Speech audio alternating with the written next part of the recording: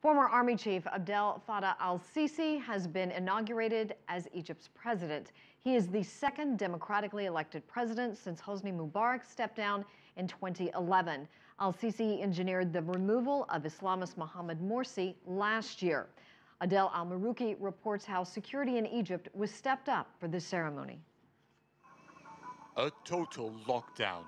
Police and army troops were spread across the streets of the Egyptian capital, securing all three locations of the official ceremonies.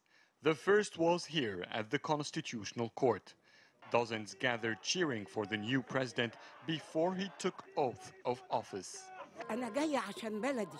I came for the sake of my country because I love my country and I want it reformed so that I can walk in the streets and feel safe, so that my kids will be safe. I haven't slept for 3 days because of my happiness for el-Sisi. I'm happy because el-Sisi deserved it. I'm happy because God made the country victorious. I wish I could see him.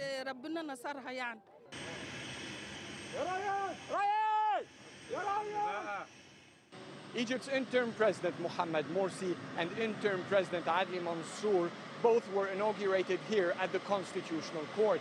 But this is by far the tightest security measures taken to guarantee the safety of Egypt's new president, Abdel-Fattah el-Sisi.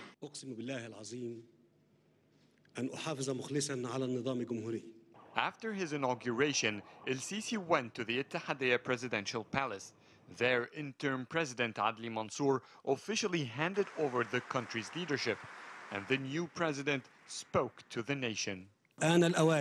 It is time to build a more stable future that creates a new future for the nation's history, to create a reality that takes hard work as a strategy for our lives, and through a unified national movement through which all parties would listen to the other and talk in logic and fairness, to differ for the sake of the country and not on the country.